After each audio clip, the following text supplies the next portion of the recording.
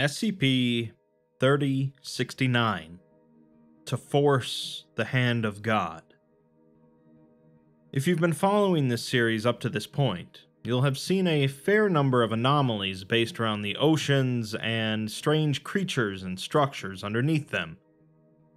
To be perfectly frank then, I have run out of snappy intros that introduce another ocean-based anomaly without spoiling anything, so let's skip the preamble this time and just get right into it. SCP-3069 is a massive physical construct extending approximately 6,000 kilometers, or over 3,700 miles, across the North Atlantic Ocean. This construct is continually releasing specimens and substances of unknown origin. The purpose of this has been expunged by order of the O5 Council, so we'll get to that later. But the end result is referred to as an Innova Exonera event. The construct only recently started doing this, and was most likely triggered by a notable event taking place in June of 2020, when the last functioning transatlantic telecommunications cable suffered a massive failure within the vicinity of the Mid-Atlantic Ridge. Upon investigation by a civilian company, it was discovered that a section of a massive metallic structure had breached through a gap in the Mid-Atlantic Ridge and severed the cable at 3 separate points.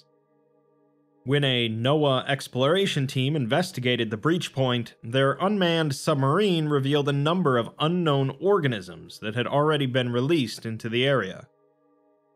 The construct has 3 known access points, all of which are also the points where it severed the communications cable. Due to its large size, though, it's very likely that it has an unknown number of additional entrances which cannot be located. The first access point is a large sealed pipe, 25 meters wide, at a depth of around 3,500 meters. It allows entry into the construct through a series of external wiring ports on its underside. It was eventually discovered that a light electrical current applied to 2 of the 3 visible ports opened up a square hatch. The second access point is identical in form and function to the first, located 3,200 meters down. It appears to have suffered an internal structural failure at some point, however, and opening its hatch yields a blockage of an unknown but non-toxic sponge-like object.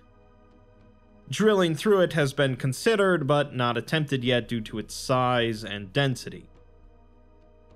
The third access point is an invisible cylindrical spatial distortion, around 4,000 meters down, the size of which is estimated at a diameter of 150 meters and a height of 400 meters.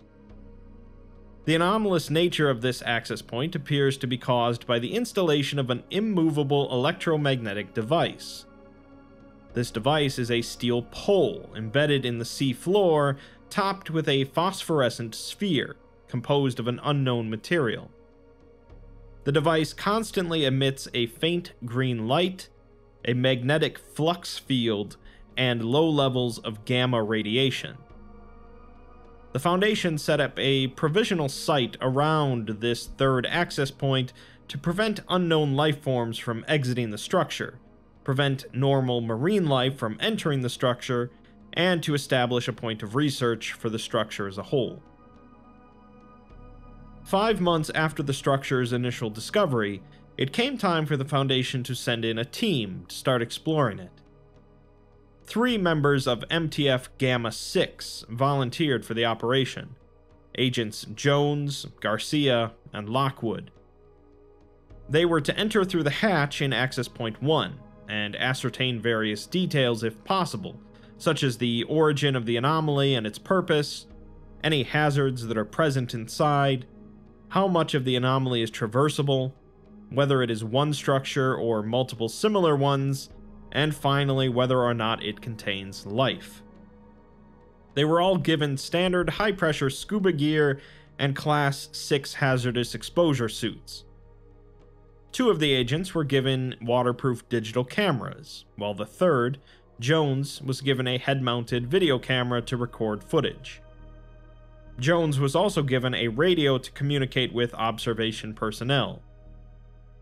All three were equipped with full-body locking restraint harnesses attached to a cord repelling system, which were subsequently attached to their submersible outside of the structure, in case they needed to be rapidly pulled out. Since the team members only have 40 minutes of air supply, it's going to be a short trip if there's no breathable atmosphere inside of the structure. The three proceed into the hatch at the access point, entering into a dark, flooded hallway. It's clearly dilapidated, with some sort of green algae growth on the equipment here. The water here is cloudy, with their lights going no more than 15 meters out. They continue down the hallway, sticking against one of the walls, and they come across some engravings on the wall, written in an unknown language.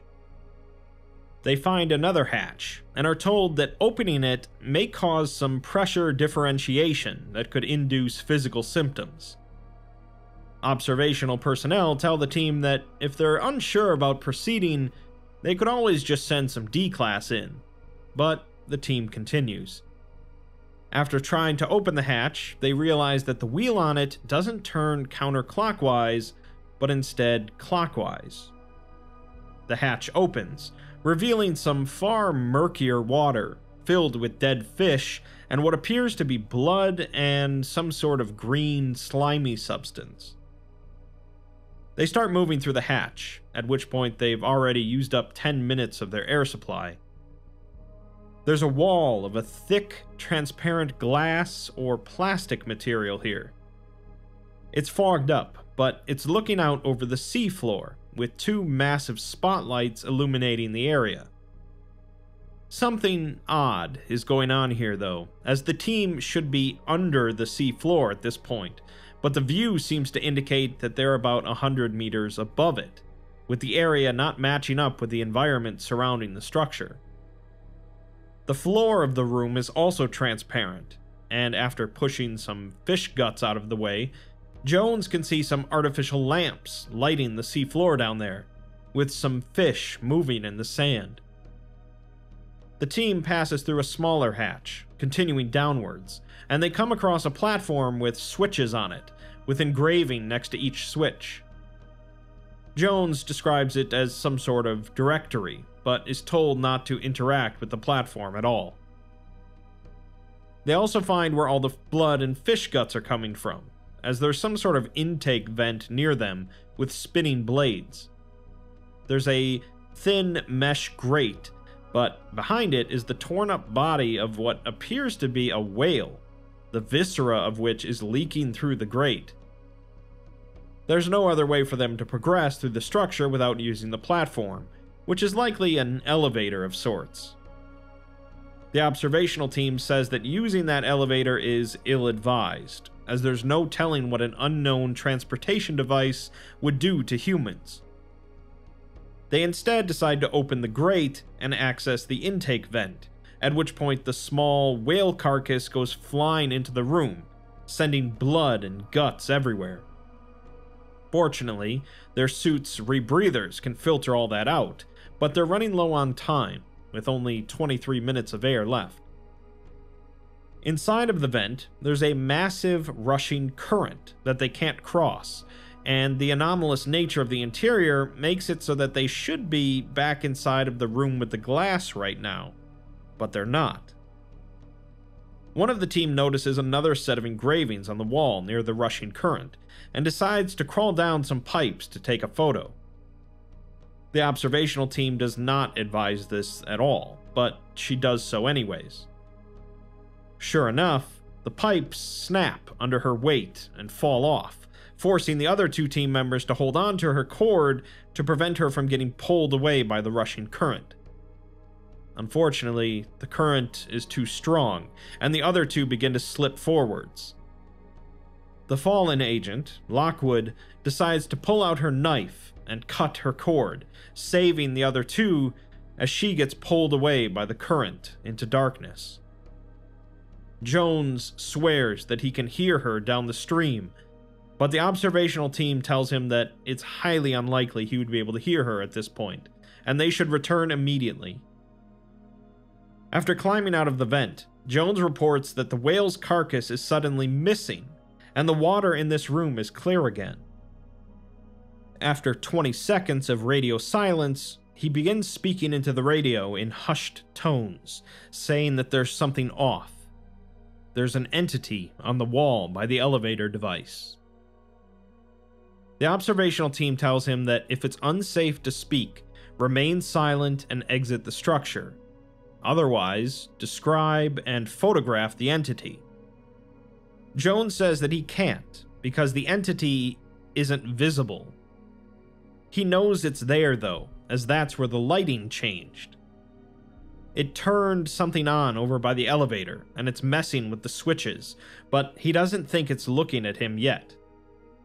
The observational team suggests that it might be a paranoia response following trauma, but Jones assures them that this isn't a hallucination.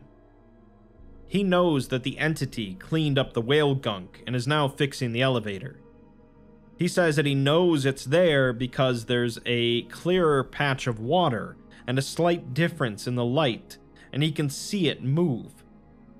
It's not invisible, but it's incorporeal, and he can't actually tell if it's there or not. Garcia says he notices the same things as Jones. Jones doesn't think that it can hear, as he's now talking at normal volume, and it still hasn't seemed to notice them. After a 25-second period of silence, Jones swears into his radio and says that every time he moves, he feels it noticing him, as if it can feel the movement in the water. Jones says that it definitely can't hear, or at least it can't hear through the suit and the water, but he knows that it's moving. He feels a hot spot on his head, like a headache, and the entity is like a fuzzy spot in his vision, like he's looking at a bright light. The spot moves just like his headache does. The headache is now on his left temple, as the entity has moved to the left side of the room to stop them from exiting. The observational team tells him that if he feels it necessary, move faster to exit the hatch so they can reel in the line. Jones responds that the entity won't chase them, but when asked how he knows this, he just swears about the pain in his head. He doesn't want to go past this thing, because if he goes for the hatch now, he'll walk right through the entity, and he has a very strong feeling that he shouldn't. The team tells him that if the entity is incorporeal, he'll most likely be fine walking through it, even if it appears to be occupying a physical space. Jones swears that this is different, as this entity is here, and he sees it as little shapes swimming around in his vision, trying to get in his head. The team asks if he's had cognitohazard resistance training, but Jones replies that he's a scuba diver, not a mimeticist. In that case, though, the team advises the two to proceed out of the structure as fast as possible, as they're running out of air. Jones says that he can't, and neither can Garcia. He'd rather run out of air, and the entity is staring straight at him and straight through him. It just made a ringing noise in his head, and it's making his vision go blue and his ears bleed. Some radio distortion is heard, along with scraping sounds and unintelligible vocalizations, followed by 23 seconds of silence. Jones comes back on, panicked, stating that it got in him. The observational team says that they have less than 10 minutes of air supply left, and they need to exit immediately. They ask where Garcia is, and after 20 seconds of silence, Jones responds with, "Safe." The team says that if they're both safe, they should leave, and asks where the entity is. Jones responds with, "Unpresent." The team asks to confirm that the entity is no longer present, and after some unintelligible interference, Jones says that the entity is no longer present. The The team tells them to return to the vehicle, and after some more unintelligible interference, Jones says, "The vehicle. I am coming." Not even the Foundation is foolish enough to overlook that sort of odd behavior, and after Jones and Garcia are recovered, they're taken into the site for questioning and medical treatment. Jones's health, however, continued to rapidly decline, and they weren't able to interview him before he died. An autopsy revealed that his cause of death was a heart attack, presumably triggered by a blocked artery. In his brain, abnormally high levels of dopamine and serotonin were found, and several unidentified substances were found on both his skin and in his bloodstream, despite there being no leaks present in his suit or oxygen tank. Most of the substances were later found to be previously undiscovered sulfur-based compounds, all of which match up with substances found to leak from the structure itself. Jones's body was marked as biologically hazardous and was incinerated. 4 days after his death, a breach in the Foundation facility's hull was detected. After it was automatically sealed off, a response team was sent out to investigate the damage, with no audio or video recordings of the event due to the low severity level of the breach. Afterwards, team leader Swain was interviewed by the site security director to discuss what the team witnessed. The director first asks if there was anything abnormal about the water that filled the affected section after the hull breached, but Swain says that both the water and the pressure were normal. What was abnormal, however, was the entity that they all noticed inside of the breach, which Garcia recognized as resembling Lockwood, the agent that went missing. Swain also recognized her face, saying that she's pretty distinctive looking, so he remembered her. Her body, however, must have gotten torn up due to the pressure difference when getting sucked into the hull breach. She was still wearing remains of a scuba suit, but it was all torn up. The director wants to confirm that she appeared to be fully dead, which Swain responds with asking how could she not be dead after that. The director understands that that would be the case normally, but this is an abnormal situation, and they want to recover the body to determine what occurred on board the device. Swain questions his usage of the word device, asking if the Foundation thinks that this thing has a function still. The director, in turn, asks him to clarify what he means by still. Swain says that clearly the structure used to serve some purpose, but it's abandoned and defunct now, which is what they discovered in their initial exploration. The director isn't at liberty to discuss any of those details, but Swain now questions what makes them think that the structure is still active. The director moves back to Lockwood's body, which Swain admits was dead-looking. The director asks if their team can recover the body, but Swain isn't so sure, as her body was quite a few feet from them, and the water was murky enough that if she'd drifted any further back, she'd have been out of sight. The director questions why Lockwood's body is not within the site itself if the hull section had been repaired, but Swain honestly couldn't say, admitting that there was something unusual about her body. He mentions the faint green light that comes out of the steel pole embedded in the sea floor, and says that he saw that color in a string, but only for a moment.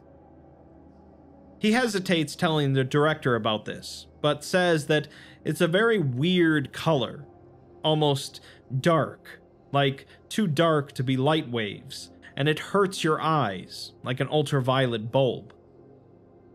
The color was coming out of her in little strings, and it felt weird to look at, like he was looking at something that wasn't supposed to be there, like a mirage. The strings were coming out of her mouth and out between her legs, and sort of coiled around her leg where the suit was torn. He's having trouble wording it, and says that it was awful to look at, comparing it to someone taking a bunch of cords and threading them through her body, in one end and out the other. Swain says that the steel pole is clearly made of the same stuff, the thing that causes Access Point 3's boundary in the first place.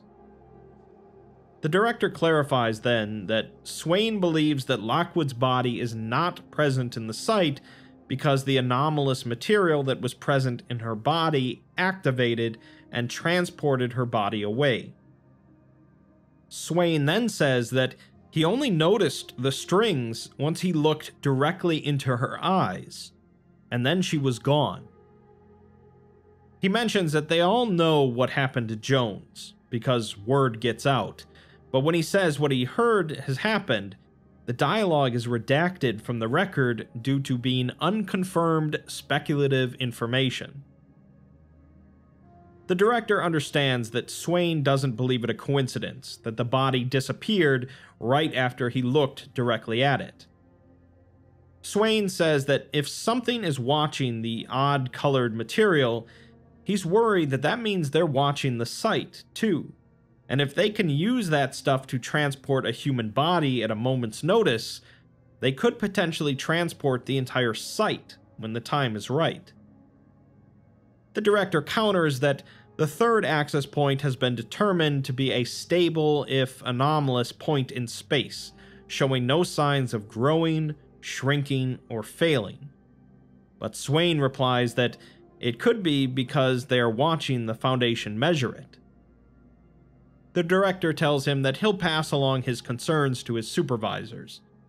But after the site director hears about it, the claims are dismissed due to lack of video evidence and the cloudy, low-light environment of the location.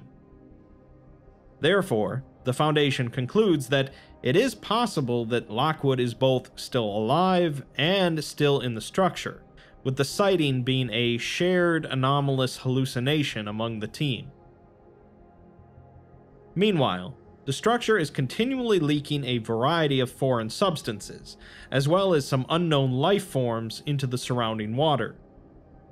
Most of the substances are sulfur-based, while the life forms are similar in appearance to marine life from the lowest levels of the ocean, but are typically not recognizable as any species currently present on Earth, beyond some visual similarities. The presence of these materials is estimated to signify the beginning of the structure's activation, which will eventually lead to the Innova Exonera event by 2024, which will in turn cause the start of a planet-wide EK-class evolutionary restruction scenario. In other words, the structure is in the early stages of transforming our planet into one hospitable by a different form of life. Research into the frequency at which both biological and chemical matter is leaking from the structure has shown that this event is unavoidable, and has likely already begun to progress towards activation significantly.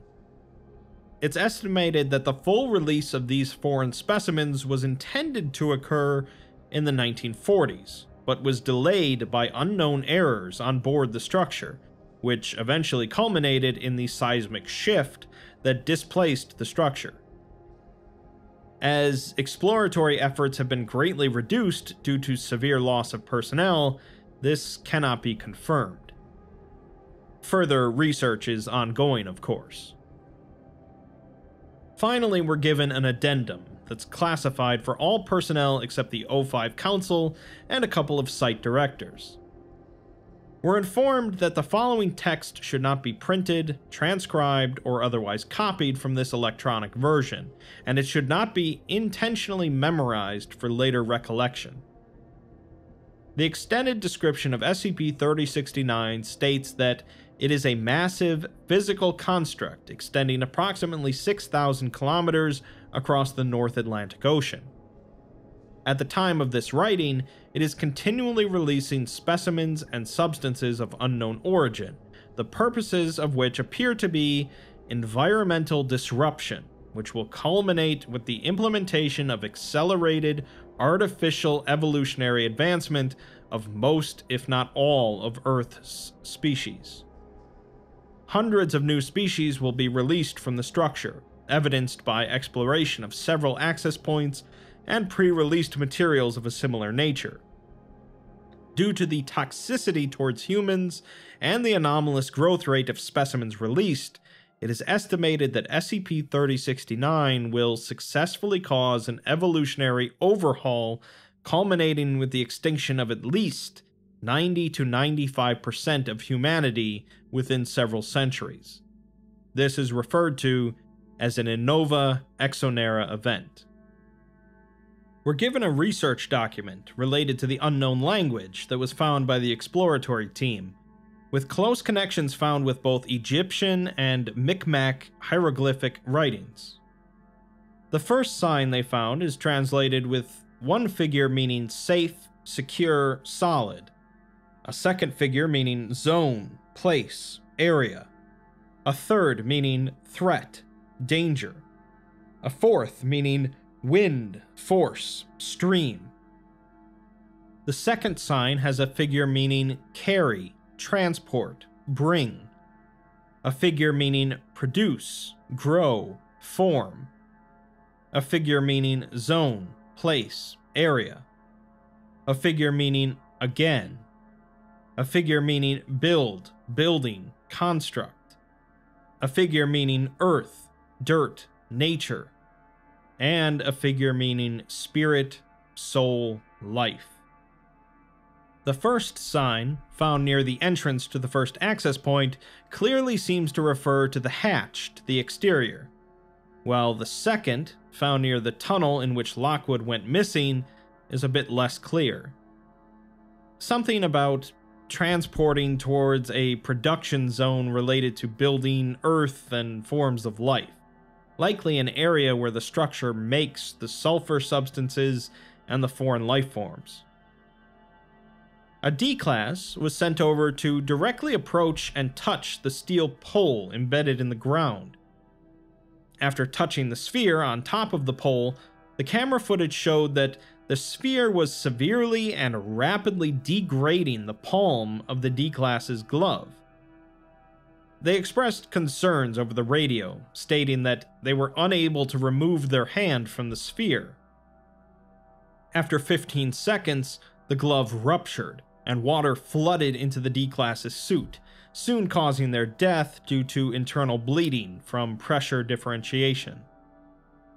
Afterwards, the researchers state that it's possible that the sphere simply holds a high temperature at all times, but the fact that the D-Class claimed that they couldn't remove their hand from the sphere makes this a little odd. It's possible that Swain's hypothesis about sapient entities continually observing the sphere is correct after all. A few weeks later, a D-Class was purposefully exposed to an unknown entity that emerged from the third access point, appearing to belong to the class Hydrozoa, an animal in the same phylum as jellyfish. The entity, phosphorescent with tendrils and approximately a half-meter in length, slowly attached itself to his body. What follows is expunged from the record, which is pretty remarkable for such a high-clearance document, and is only available to 3 of the O5 members. Whatever occurred went on until such a point at which he was unwilling to respond to his name and designation, or any relevant conversation prompts, instead only taking his mask off, making continual eye contact with researchers through the glass, and repeating a phrase in an unknown language until he drowned. Further human testing research was denied afterwards by the site director, pending override approval. A couple of weeks later, an unmanned exploration was made into the second access point using a miniature drone, lasting a total of 45 minutes before the drone safely returned. The blockage in the second access point was cleared through power drilling, following which a massive amount of both animate and deceased life forms flooded out of the orifice, swarming the drone. The drone recovered, but returned for repairs before progressing into a tunnel, which progressively shrunk in diameter. After several dozen meters, the tunnel diameter appeared too small for the drone to pass through, but a secondary path to the left was detected. The drone proceeded down it, and through 7 other tunnels of varying length and diameter until it emerged 9 minutes later in a massive chamber lined with what appeared to be hundreds of transparent glass containers, each with some sort of powered-off display screen adjacent to it. The drone approached one of the containers, but an unknown entity knocked into it, disrupting the recording equipment. When it reactivated 90 seconds later, the drone was now on dry ground, pointing upward at a dimly lit, small room.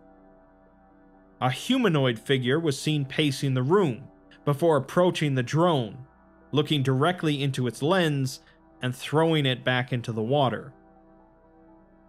The figure appeared to be human in origin, but was severely deformed in a manner that appeared both artificial and recent in occurrence.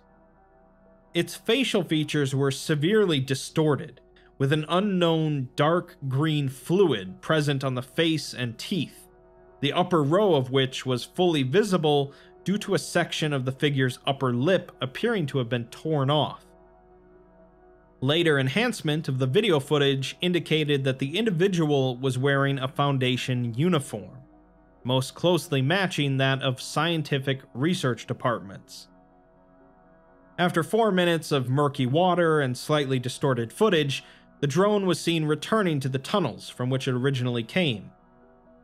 10 minutes later, it emerged with only minor damage and returned for footage retrieval.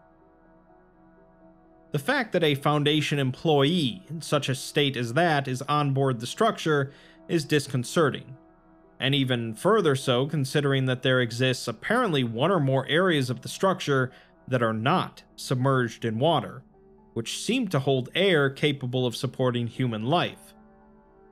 While it would be useful to get an air sample from there, there's no way of telling from the footage how the drone got to that location, making it near impossible to reach the same area again.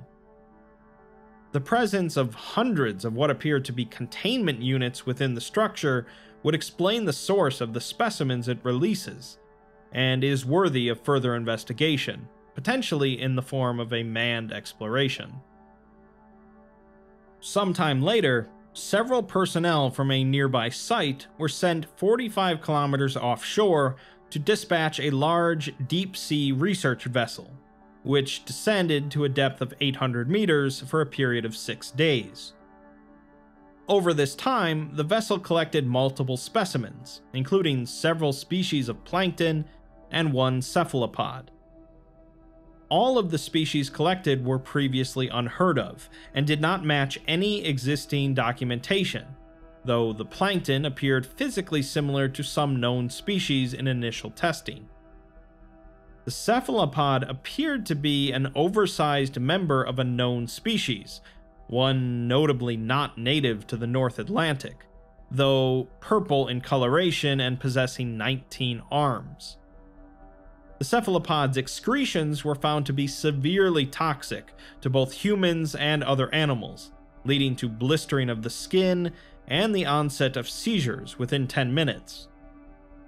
While animal subjects survived with apparent neurological damage, the 2 human subjects expired due to cardiac arrest, 30 to 45 minutes later. They later gathered up some more specimens, including a creature similar to a polypodium, another animal belonging to the same phylum as jellyfish.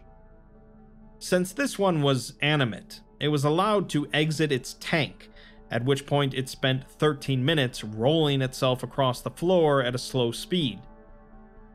While you might think that the researchers cleared the room to let this thing move, they did not, and it ended up rolling into the leg of one researcher. Fortunately, she was left with only a large blister on her ankle, and the specimen was returned to its tank before later being terminated. The point is, SCP-3069 is releasing all sorts of creatures dangerous to our normal forms of life, and there doesn't seem to be a way for the Foundation to stop it.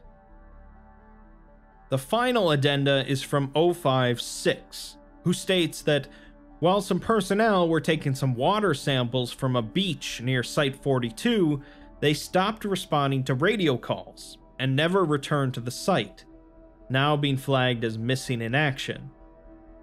The 05 writes that this is a dangerous topic to research, and himself and some others don't find it a coincidence that one of the personnel missing is extremely visually similar to the individual seen in the drone footage, wearing the same uniform. SCP-3069 research personnel insist that its anomalous effects go no further than its size, framework, origin, and extra-dimensional capabilities, but he doesn't see how a minor temporal effect would be all that absurd given the other things. For a machine of that scale, a temporal anomaly pattern may very well show up as nothing other than a metaphysical glitch. You can't have a device that alters and outright denies our laws of physics to such an extreme degree without having a few flukes.